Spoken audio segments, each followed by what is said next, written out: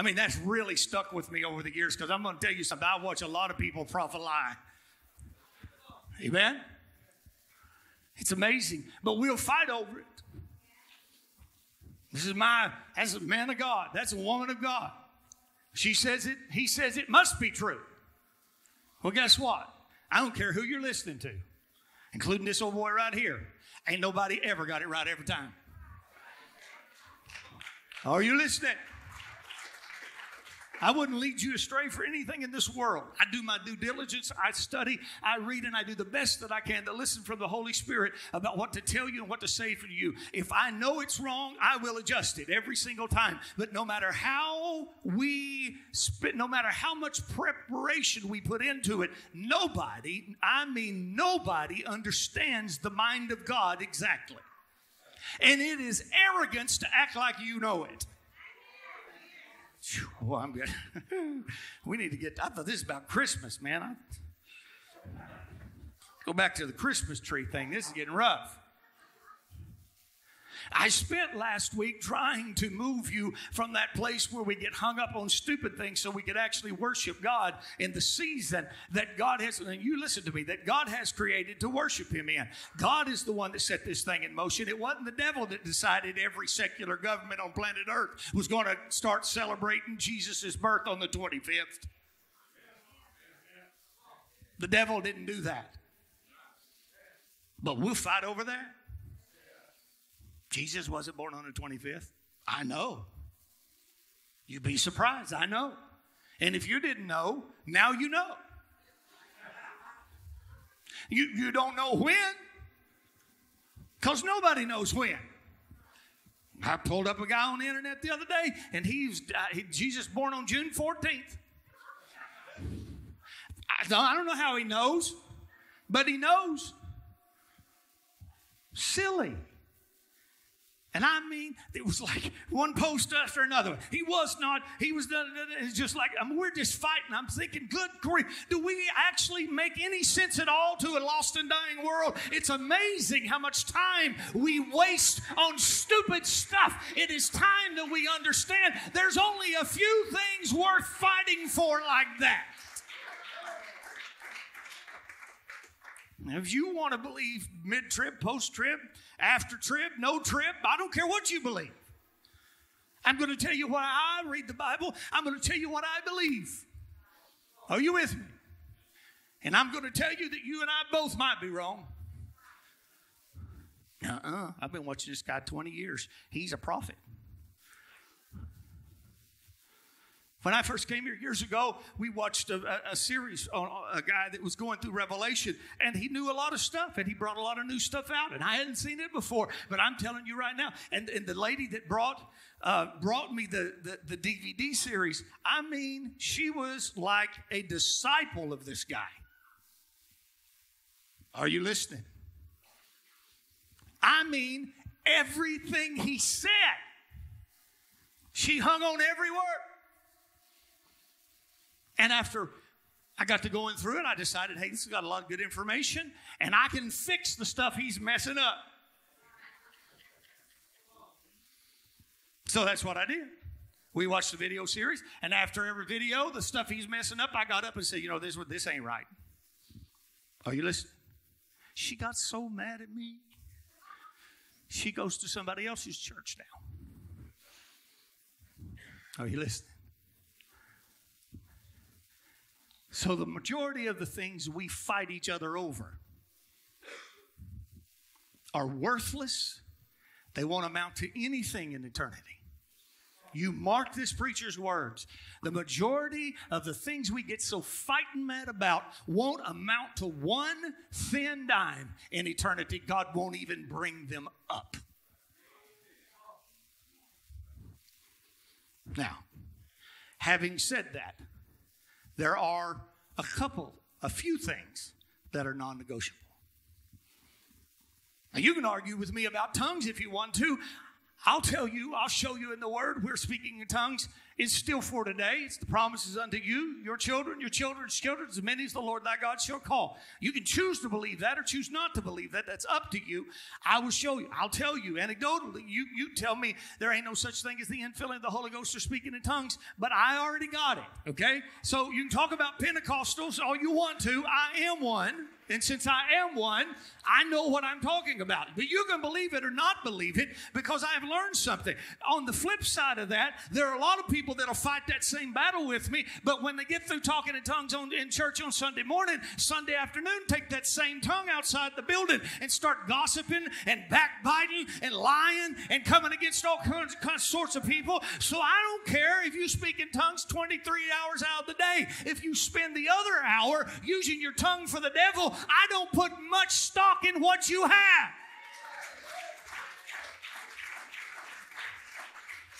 So fight about it if you want to. I know what's real. I know what's true. And you can believe it or not believe it. I'm not going to send you to hell if you don't talk in tongues. And you won't believe this. There's a lot of Pentecostal denominations, or a few at least, that will do just that. There's no Bible for it. Are you listening? But they'll sure do it. Silly. Yeah. So watch this. I said all of that to try to get you to come along with me just a little bit on a couple of things. I'm going to read you something.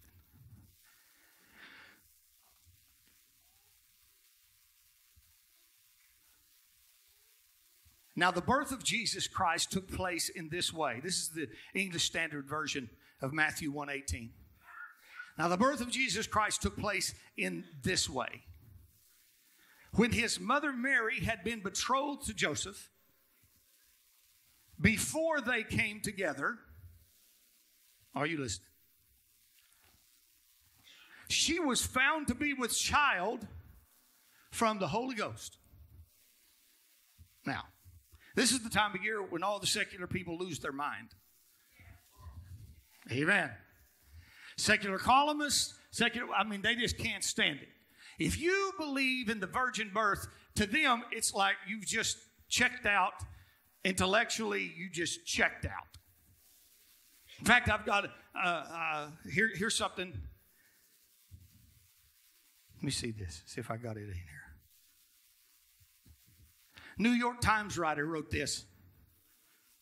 The faith in the virgin birth reflects the way American Christianity is becoming less intellectual and more mystical over time.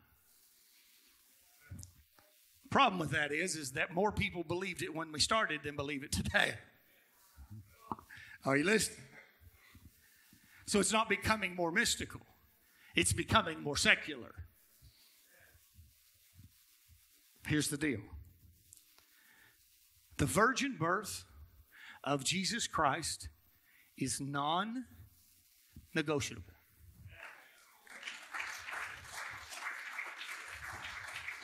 There's a lot of things I won't argue with you about, but I will argue over that from now until Jesus comes and gets me.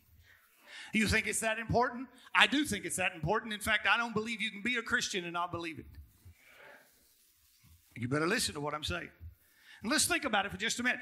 Secular people, this is what they say. Since only 2 Gospels mention the virgin birth, it must be, what's the word I'm looking for? You can choose it or not choose it. Optional. That's what it must be optional. Since only 2 of the Gospel writers mention it. But not just the Gospel writers. Isaiah prophesied it 800 years before. Are you listening? He said the Lord himself will give you a sign. A virgin will get with child. Are you listening?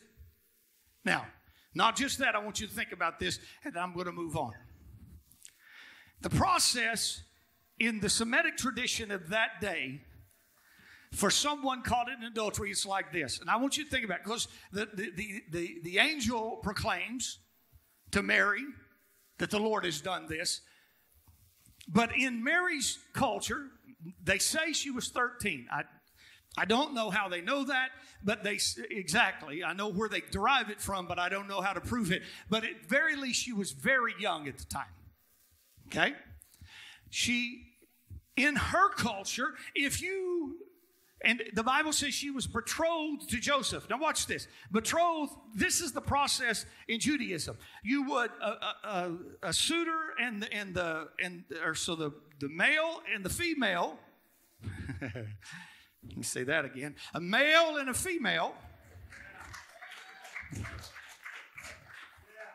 Picked up on that, did you?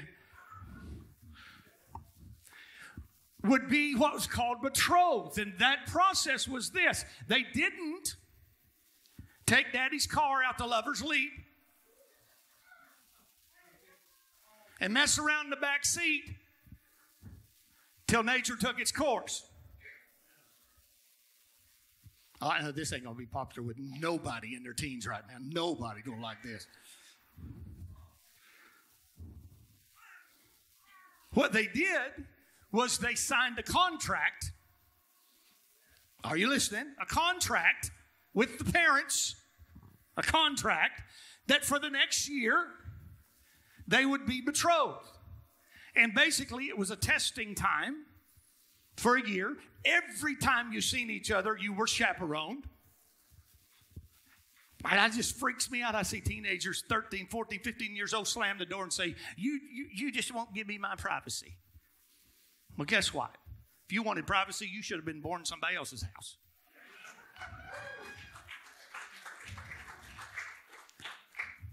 Ask any of my kids, ain't no teenage daughter, ain't no teenage boy going to tell me what they're going to do in my house. Are you listening? Amen? So the process where they were betrothed, and so they were chaperoned for a year to see if either one of them were fit to be married. Somebody say amen. At the end of that year contract, then they entered into marriage, and they were left alone for the first time in their dating history. See,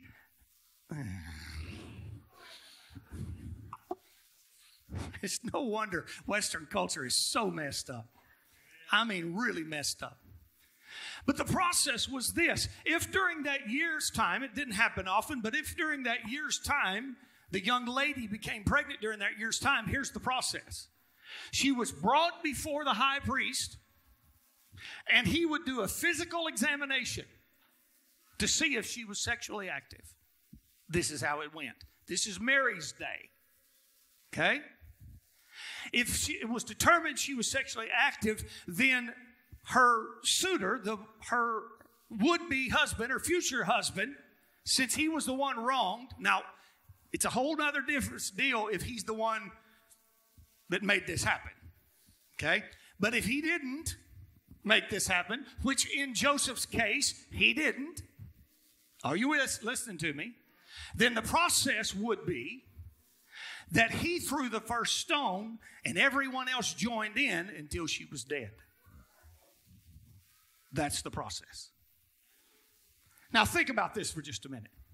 Mary, what are you going to do if you know you've been slipping around and now this thing has happened and you know the process is they're going to check me out, they're going to figure out what I've been doing, and they're going to stone me to death. What would you do? Run! Run! Amen? Look at what Mary does. Mary finds out she's pregnant and runs to Elizabeth's house, who is married to the priest who's going to do the examination, and says, I'm pregnant. Are you listening? If she had 1 ounce of guilt, if she thought for 1 second she'd done anything wrong, if there was anything out of sorts with what God was doing, I promise you, she wouldn't have been announcing it in Elizabeth's house. But because she had no guilt, because she hadn't done anything wrong, because the Holy Ghost is the one that conceived the child within her. Are you listening? the virgin birth is non-negotiable.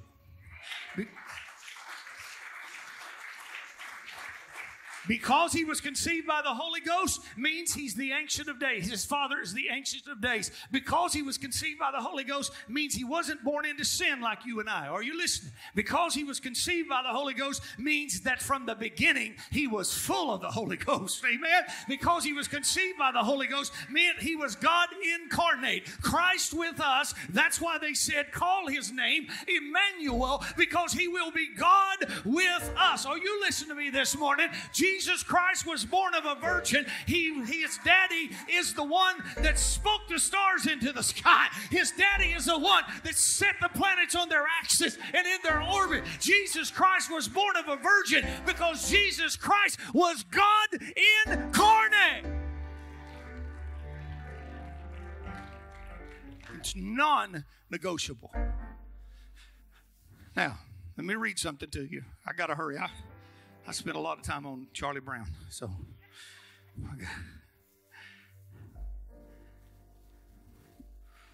this is good.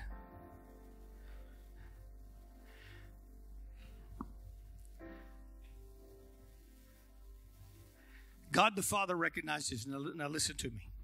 Point two, my last point. It ties right in with what I just spoke to you. There is so much discussion today that Jesus wasn't actually God. And you need to hear me. If he's not born of a virgin and he's not God, he's illegitimate. And that's why they want to chip around the edges. If they can just get you to believe that it's too fantastic to believe that a virgin could give birth, then it's just a little ways away from not believing at all. This is, let me read you something that, and listen guys, I know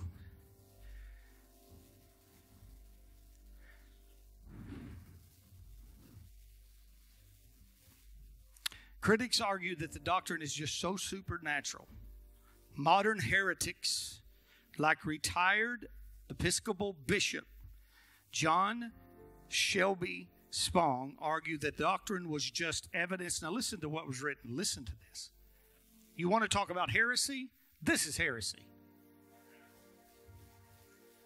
When you believe the rapture is coming is not heresy. Are you listening? You may be right. You may be wrong. But it's not heretical to be wrong. It's heretical to speak against the life, the blood, the cross, or the incarnation of Jesus Christ. That's heretical. We throw that word around all the time. He's a heretic. He's a heretic. We throw it around all the time. Reality is, heresy centers around Christ. That's it. Not your fringe doctrines.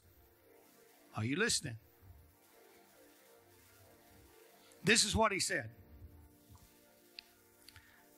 He said, the doctrine was just evidence of the early church's overclaiming of Christ's deity.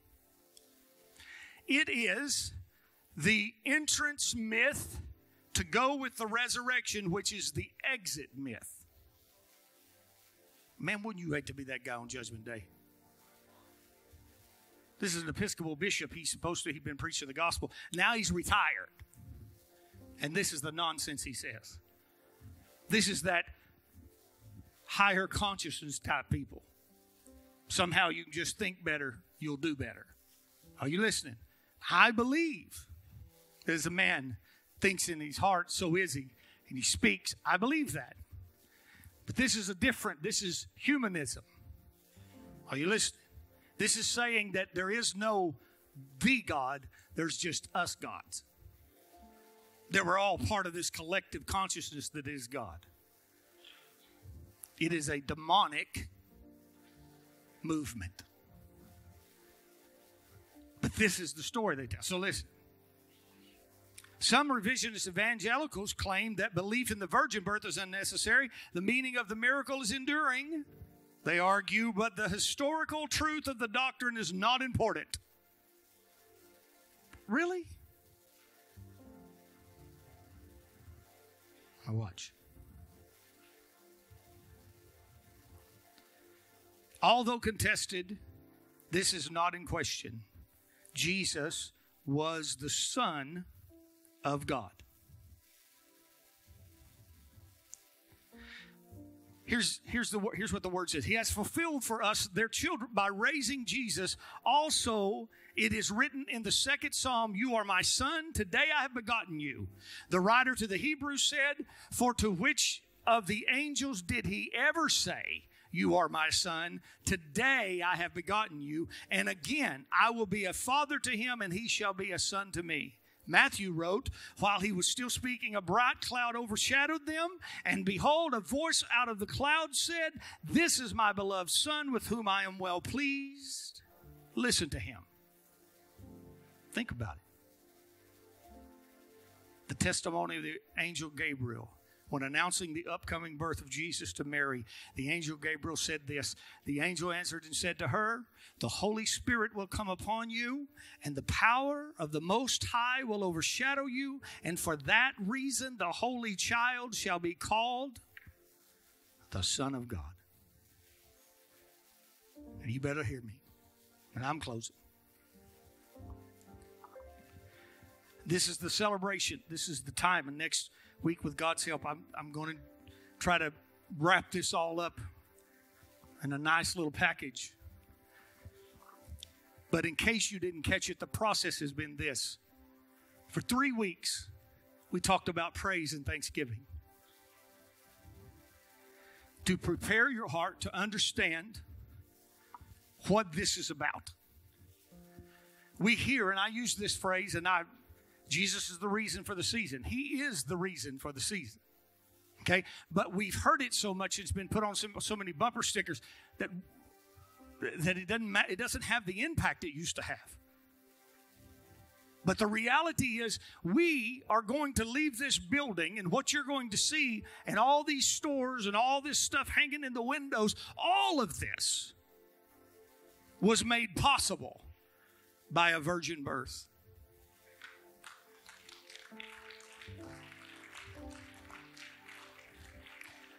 While we are going through this season, we need to be keenly aware of why we are going through this season. I love this time. I like getting with my family. I like getting together with my friends. I like gifts. Somebody say amen. Oh, I don't care if I get anything. I just like giving. Ain't none of y'all telling the truth. None. I do like giving. I do enjoy it. But I like getting gifts too. Are you listening? I mean, I love giving something people's faces just light up. I love it. And I also like Bass Pro cards. I couldn't remember if I'd thrown that out there this season yet.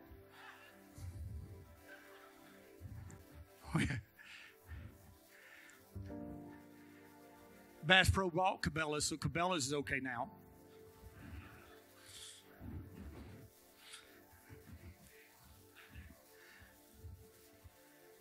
I like most everything about Christmas.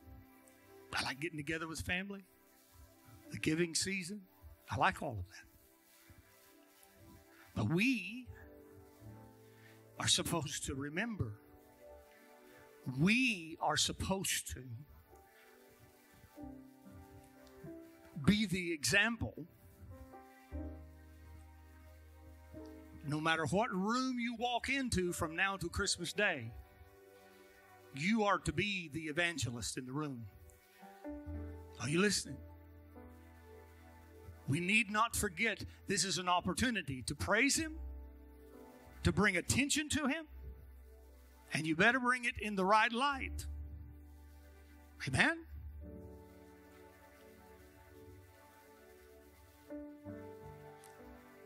So my prayer is that 3 weeks of preaching on Thanksgiving, now 2 weeks of talking about what you don't need to focus on,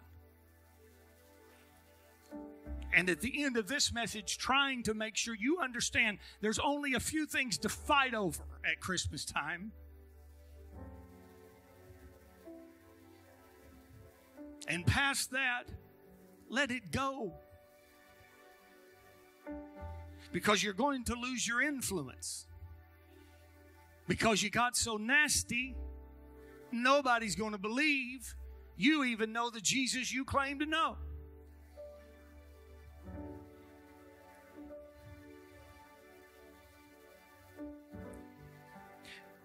If somebody wants to talk to you about who Jesus is, then have that conversation. You're the evangelist.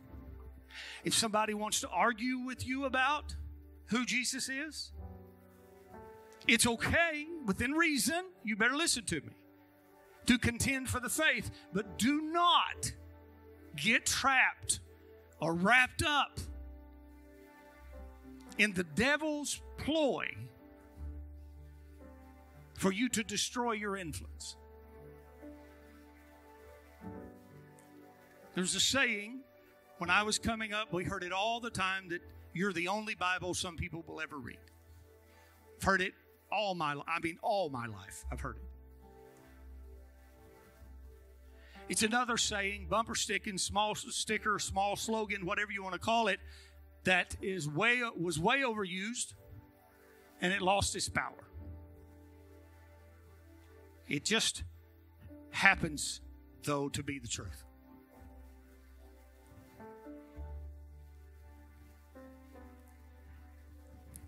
And here's my last challenge. If you're going to leave here and enter any door during this Christmas season,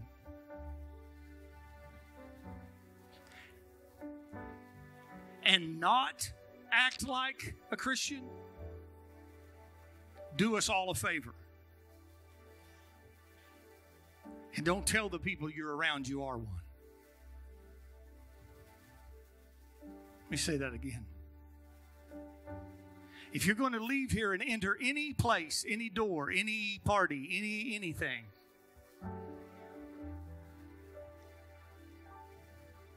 and not act like Christ, please quit telling people this is what he looks like.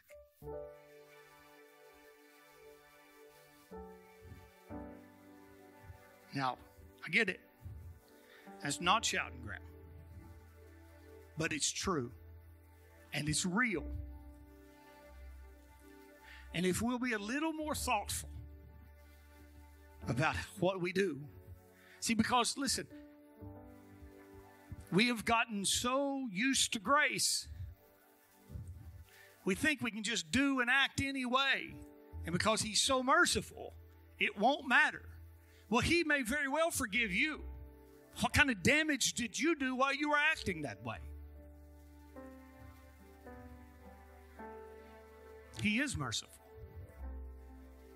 But you know what Paul said about this. So where sin abound, grace does more abound. But since grace abound, should I just sin all the more? Absolutely not. Amen. Would you stand with me, please?